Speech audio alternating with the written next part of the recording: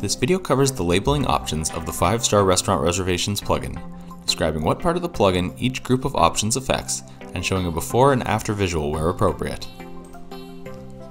The reservation form section controls the text that appears in the booking form.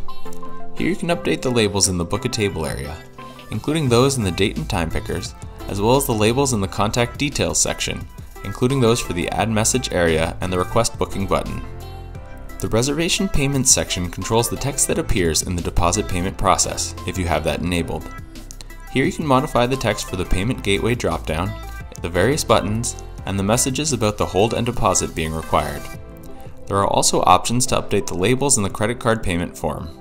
The Modify Reservation section controls the text that appears in the form that lets guests modify or cancel their reservations, if you have that feature enabled.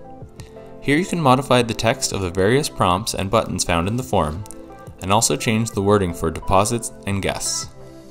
The View Bookings section controls the text that appears in the View Bookings form, if you've added that to your site. Here you can update the text of the column headings in the View Bookings table, as well as the text of the various prompts and labels associated with the feature to check guests in. The Email section controls the text of certain labels that appear in email notifications sent to the admin.